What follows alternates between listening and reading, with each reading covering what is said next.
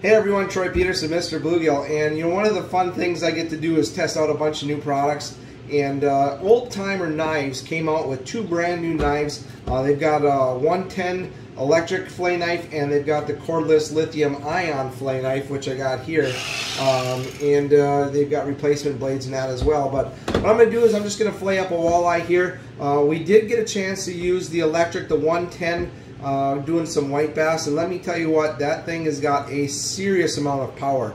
I thought the Rapala electric fillet knife was really good, but this Old Timer knocked the socks off of that one. So kind of interested to see here. I finally got a full charge on the lithium ion one. One of the things that with the Old Timer is it does not have a removable battery. It is just you got to plug it in.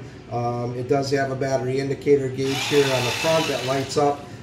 Doesn't seem like it has quite the RPMs as what the Rapala does, but the sharp blades, it does have a lot of power, it just doesn't have the RPM. So I'm just going to do a quick video here and show you how cleaning a walleye works with it, and let you guys kind of make a decision for yourself. The one good thing I will say is that their price range is around $100 for the lithium ion, so it's much cheaper than the competition stuff that is out there. So we'll flip the camera around here and we'll shoot some video of the flaying.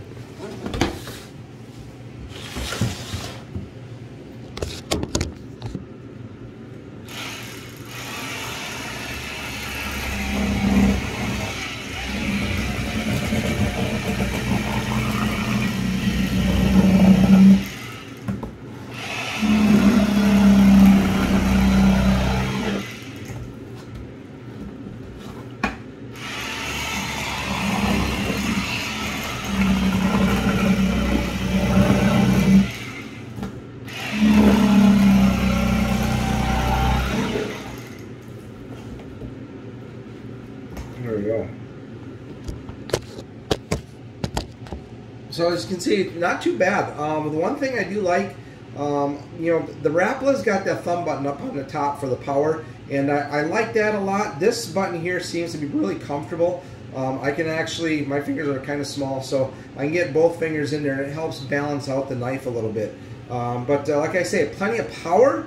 It doesn't really bog down. It just doesn't have the RPMs like the Rapala does. But overall, I think for a $100 lithium fillet knife, I think it's going to do really well. The one thing you'll see different is most of the Rapala knives and the other competition just have the one connection point here, where the Old Timer did two. So you get a little bit smoother cut, that much I'll say, that you don't get the rattling around and the looseness of the blades. But time will tell. I'm excited to play around with this, and we're definitely going to put them to test here over the next few weeks, flaying up a bunch of white bass. So check them out. These are the Old Timer knives.